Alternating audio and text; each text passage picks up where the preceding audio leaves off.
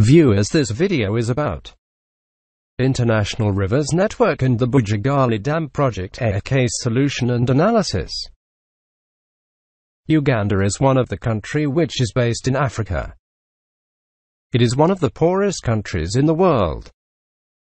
The access to electricity is not possible to the people of Uganda because of poverty in the country.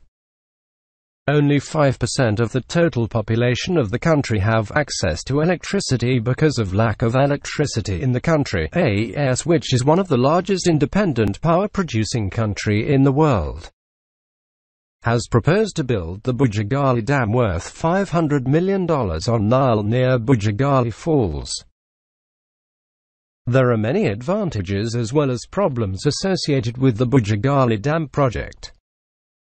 First of all, if we look at the positives of this project, then it could be seen that the gross domestic product of Uganda is much better than that of the other sub-Saharan countries.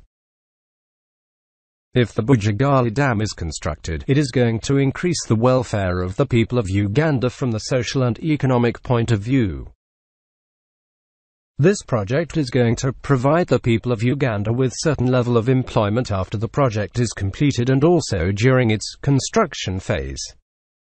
This is just a sample of partial work.